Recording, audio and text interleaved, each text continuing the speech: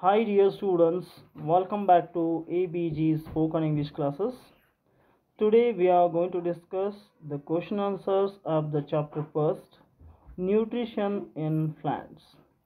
Why do organisms need to take food? Here answer: food is needed by all the organisms for many purposes. The first one is the main function of food is to help is growth. In growth, food provides energy for movements such as running, walking, or raising our arms. Next, third one, food is also needed for replacement and repairing damaged parts of body. Food gives us resistance to fight against disease and protects us from infections. The question number 2: distinguish between a parasite and a saprotroph. Answer: parasite. Parasite derives nutrients from living organisms. The organisms on which it feeds is called the host. Example: cascades and orchids. And the saprotrophs, they deserve nutrients from dead or declining organisms. They do not feed on a living organism. Example: mushrooms and fungi. Here third one: how would you test the presence of starch in leaves? The presence the presence of starch in leaves is tested in the following ways. Take two potted plants of the same kind. Keep one in the dark and the other in the sunlight for some time. Take one leaf from each of the plants. Put a few drops of iodine solution on each of the leaves. The leaf kept in the sunlight will turn blue-black due to the presence of starch. The leaf kept in the dark will not turn blue-black because of the absence of starch. The next question is fourth one. Give a brief description of the process of synthesis of food in green plants. Photosynthesis is defined as the process in which the chlorophyll containing plant cells synthesize food in the form of carbohydrates using carbon dioxide and water in the presence of solar energy. Sources of raw materials required for photosynthesis are: water is taken in from the roots of the plant and is transported to the leaves. Carbon dioxide from the air enters the leaves through the process pores called stomata and diffuses to the cells containing chlorophyll.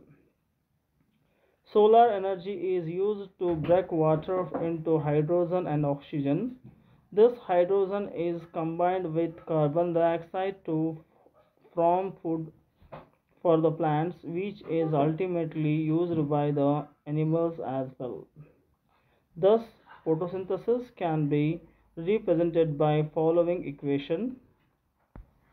Here, carbon dioxide, water, sunlight, and chlorophyll, carbohydrates plus oxygen.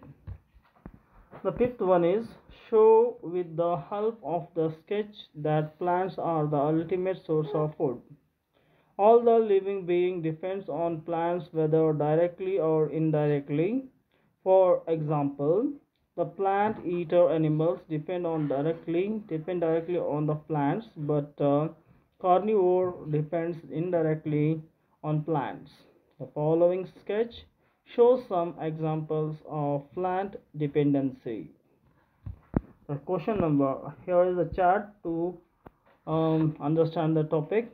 The first one is solar energy, green plants, herbivores and carnivorous, and decomposers. Here fill in the blanks. The first fill in the blank: green plants are called autotrophs since they synthesize their own food. The food synthesized by the plants is stored as starch.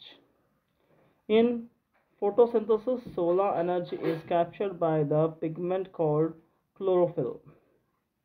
During the photosynthesis, plants take in carbon dioxide and oxygen release. Name the following. The first one is the parasitic plant which a low, slender, and tubular system that is called cuscute. Cuscute.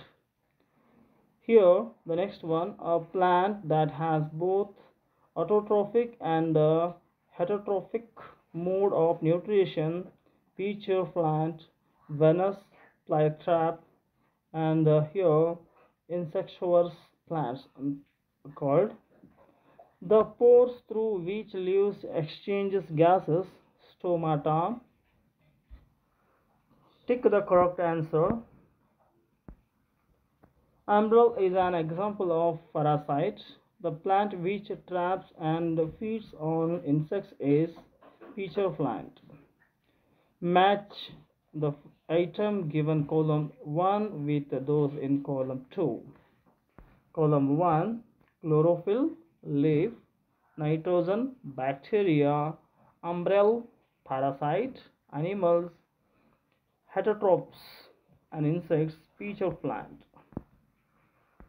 Here make T if the statement is true and F it is false. Carbon dioxide is released during photosynthesis. False. Plants which synthesize their food themselves are saprotos. False. The product of photosynthesis is not a protein. True. Solar energy is converted into chemical energy during the photosynthesis.